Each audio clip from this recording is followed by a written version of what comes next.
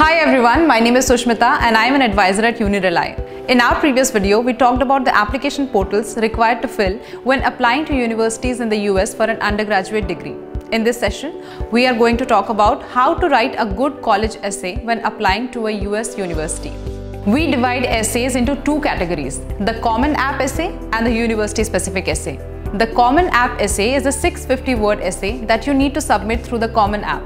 This essay is about you and gives admission officers a reflection of who you are. This is an essay that is submitted to almost all universities. The university-specific essay are essays that you write for individual universities. They show your interest in that particular university.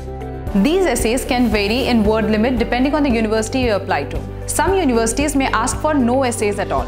Some may ask for 1 or 2, while others may ask for as many as 8.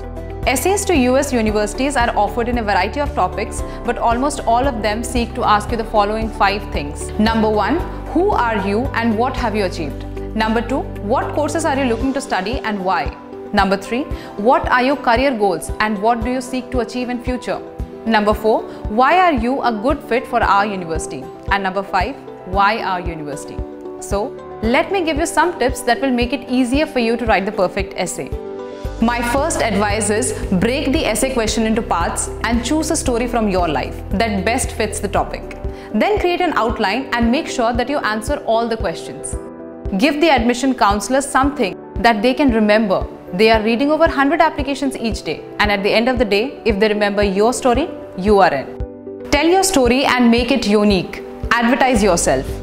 Don't just narrate a story, rather reflect on it. Anyone can write about how they won a big game or how they scored well on an exam. Universities want to know your personality and who you are at your core.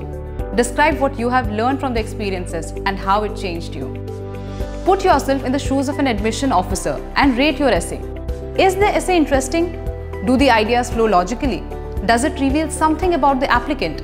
Is it written in the applicant's own voice? Make sure to say something that hasn't been said.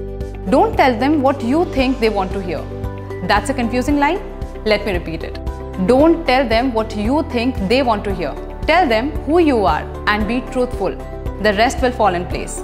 Admission counselors are experienced and read hundreds of essays on a daily basis. They will find out if you are making something up or not telling the real story.